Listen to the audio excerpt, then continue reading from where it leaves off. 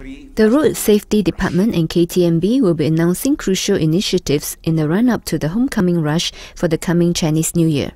Transport Minister Datuk Seri Keat says these initiatives will be part of the government's measures to help reduce road fatalities and accidents during the rush home. We are going to have a few initiatives that I would say are quite crucial to the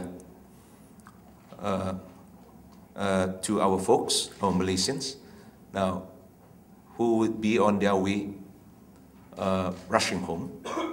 Now, firstly, of course, the road safety initiative. I be a little bit more patient because JKGR and Myros, they are going to have that. They are going to have the launch shortly before Lunar New Year. And on top of that, of course, at the same time, I've been directing the KTMB, Malayan Railway. You know very well that the Malayan Railway is now in the midst of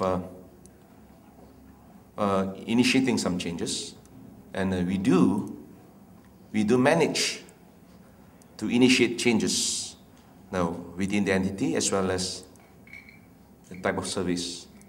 Ong says KTMB had also been monitoring the public response towards its rail services since the Hari Raya festive period last year, particularly in terms of frequency and number of tickets available during the Balik Kampung rush.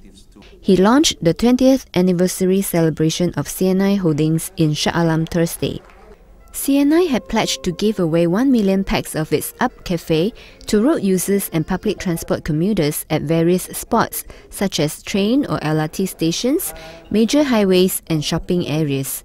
Lee Mi Yuk, The Star, Malaysia.